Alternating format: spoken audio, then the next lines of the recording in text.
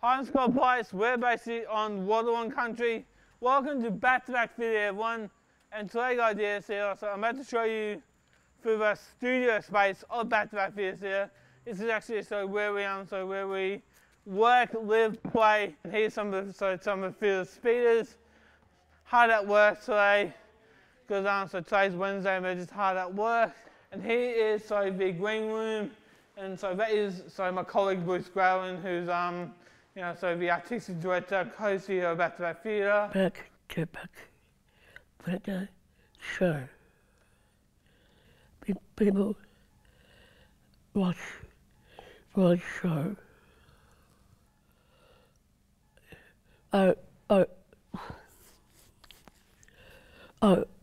heard that show. Right. Family.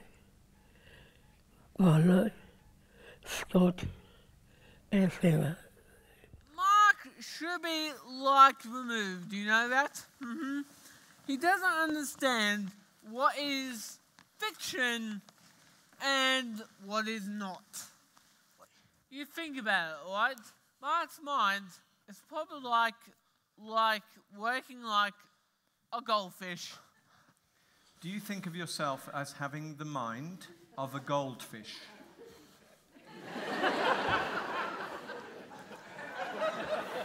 Mark, I don't care what some people think. You are unfit for this job. No, I'm just trying to get us to the point where... I'm just trying to get Mark to stay a part of us. How come you're defending him? Why can't you just let him go? Right, that line, okay? Yeah? That's a good line. How come you're defending him? Why can't you just let him go? I want that in the script, yeah? Actually, I want all of this in the script. The process really depends on the project, and often we're making work that is trying to answer questions which are raised from a previous work. So there's a set of questions around the content or around the form that we don't necessarily know the answers to. And so the work is in fact an investigation. We might have a scenario, like an improvisation, and then we know if it's good or not. If it works, it works. If it doesn't, it doesn't. Yep, it's so what you call the cutting room floor of theatre. We try and create a differing scale of work. So some work is small and intimate, and other is spectacular and large. We've made work for outdoors, like small metal objects, which is made initially for a train station, where the audience sit in a seating tribune and watch the show with headphones, and the actors are dispersed within the commuting public.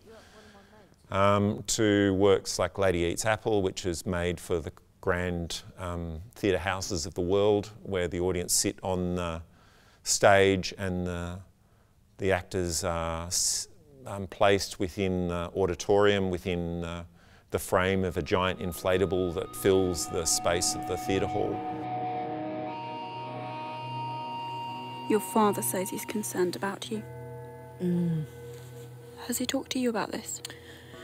No. Okay. About your personal space bubble? You and... Simon. Bingo. I just so want to touch you. I don't want you to die until I die. I think what joins all of these kind of eclectic works is thematics. We're interested in the dynamics of power and the machinations of power. I guess championing individual voices that aren't normally heard to some degree. Each work is made in response to the previous work, but is also a reaction to the previous work, to try and not cover the same territory. The shows that we make around mind, around words, around imagination.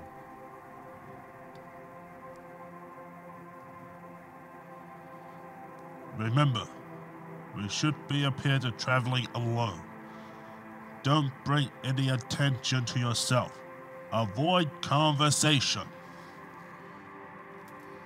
I think audiences around the world connect with Back-to-Back because It challenges assumptions of what it is to be human.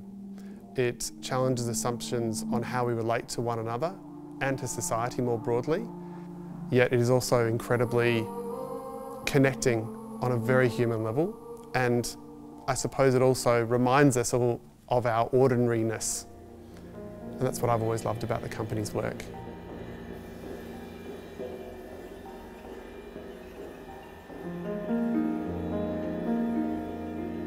She's fat. What, me or her? Yeah, her. You're very special to me.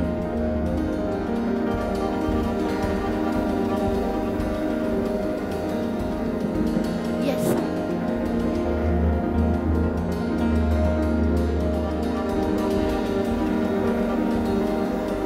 I want you to tell me what I mean to you.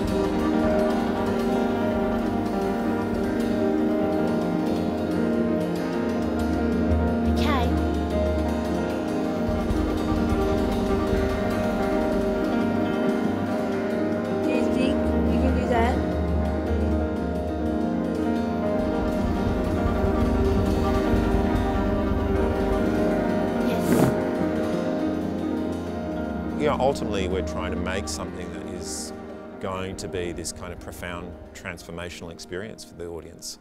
I know as an audience member myself, when I see theatre, if I'm kind of lulled into a certain state of being, and then when I go to see the theatre and the theatre's taking place and I think it's one thing and it's conventional, and then it somehow takes me on a journey that transforms me, or transforms my perception or understanding, not just of theatre, but of humanity.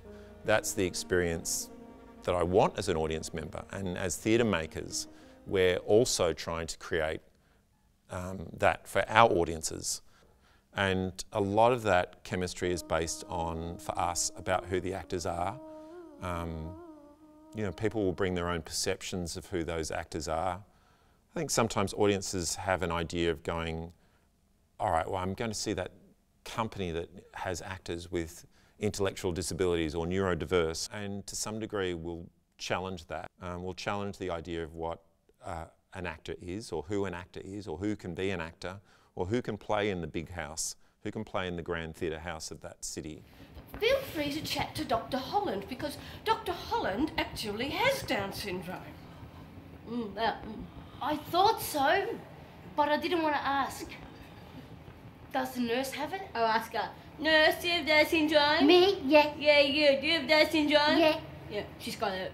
We bring our talents, our individual talents to those shows and work on them to build them into a bigger performance.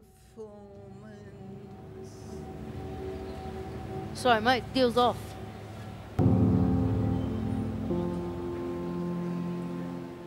Yeah, this is Carolyn. How you doing? Good, thanks. Is there some kind of issue here? Is this your mum? No. Carolyn's a colleague. She's a psychologist.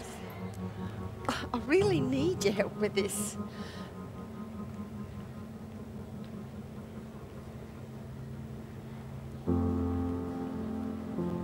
You're not having a good time, are you? God, that's no good. And I'm having a shit of a week myself, so this hold-up's really cocking me off. All you have to do is walk to the lockers to help me out. There's no reason why both of us have to be unhappy. I'm not going. Well, you will always be unhappy, Steve, because you won't take that first step. I don't want to go.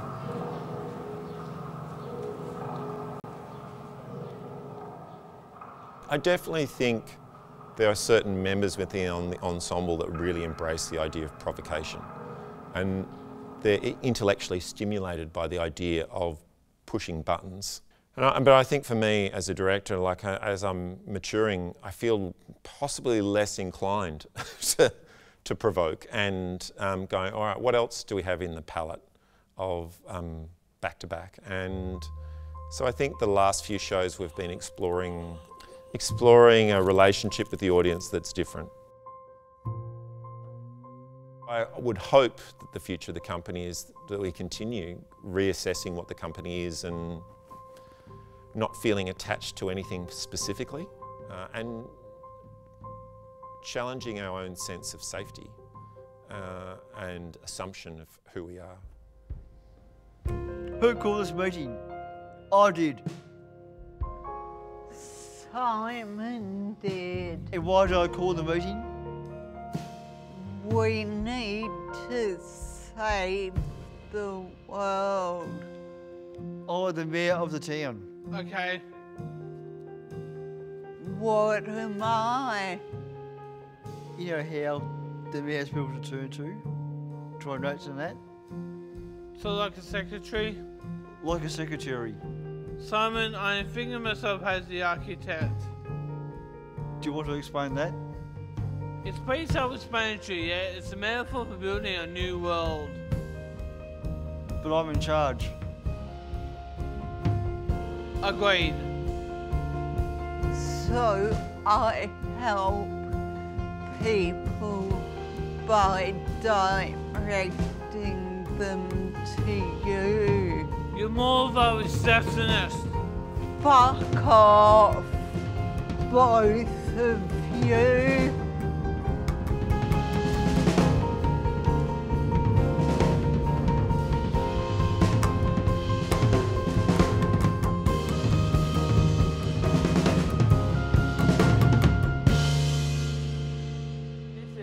The main office where we do all our managing, where all the staff does whatever I need to do to keep back-to-back theatre happy. Thanks guys, I'm Scott Price and you're not.